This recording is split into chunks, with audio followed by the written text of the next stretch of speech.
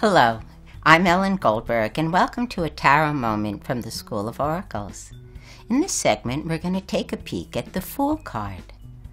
The Fool is the first card of the Major Arcana. Its number is 0, and that means that the 0, which is the ellipse of spirit, represents the no thing, which is one of the names of God. When something is no thing in particular, it also means it's everything, and the Fool is everything and everywhere. Therefore, no matter what system you use and whether they place the Fool at the beginning, the end, or in the middle of the deck, they're right, because it is. Spirit permeates everything, and this is the card that represents the presence of the Holy Spirit. The Fool is drawn as a young person and really rather androgynous. In fact, many times they refer to it as the Holy Androgyne, because spirit is neither masculine nor feminine, or we could say both, really. It's young because spirit is always young. You'll notice in the card that there is a rising sun behind it, representing that the sun is also spirit. And notice how the Fool's staff is in direct alignment with one of the rays of the sun. The sun is rising in the east because spirit is not at its zenith. As soon as something's at its zenith, then it starts to go downward. And so they show in this card a young person, a rising sun, the way spirit is forever fresh. In Kabbalah, they believe that the world is not only been created by the divine, by God, but it is constantly being created. The Fool is represented, or is allied with, the first letter of the Hebrew alphabet. There are 22 letters in the Hebrew alphabet and 22 major trumps.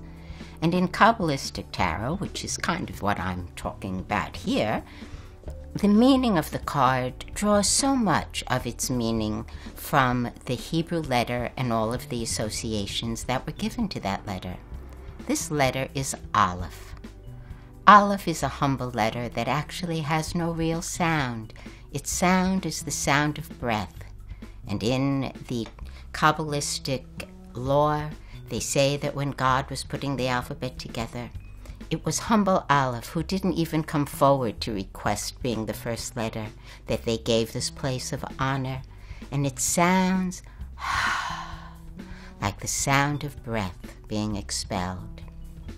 I say that because Aleph is associated with the divine life breath, the Ruach Elohim, because it is the fiery or scintillating intelligence, says the Kabbalah. It is the fire, the breath that brings life into our body.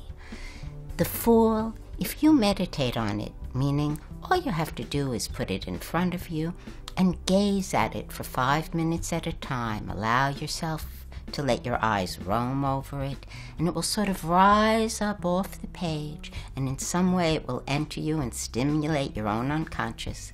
It will bring to you a kind of spiritual effervescence. It raises your spirits. It encourages creativity and new cycles of life. The Fool is an archetype of spirit, and it is found in all cultures in different forms. And like all archetypes, it has a higher and a lower polarity. In its highest polarity, this card will represent for you, many times in a reading, originality, spiritual motivation, leaping into a new phase of life.